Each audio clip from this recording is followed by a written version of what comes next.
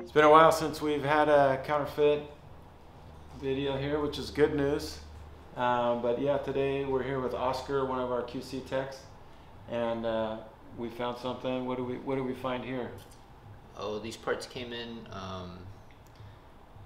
Something that kind of came up right away was the condition of the parts itself, like the leads, and so that kind of made me look into them even more. They failed scrape.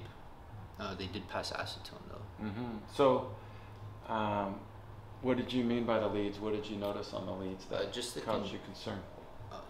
Just the condition. Some of them were corroded pretty badly. Okay. I believe these are MSO3s also.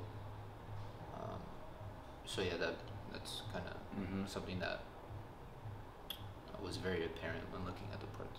I think you mentioned to me earlier that you saw that they looked like they were electro-plated too, and you couldn't see the copper on the ends. Is that on these parts that you were right? Yes. So on a few, well, not a few. Sorry, the ones that I did look at, my sample size, it looked like they were electro-plated leads. So usually what you would find is some copper where the leads are cut. You would see them on the side, and then also towards the body of the package. Okay.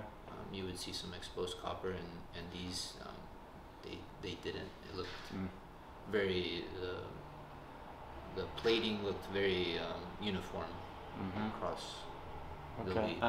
Well, good job, Oscar. Really glad that you got these to save our customer. Thanks a lot. Thank you, Rob.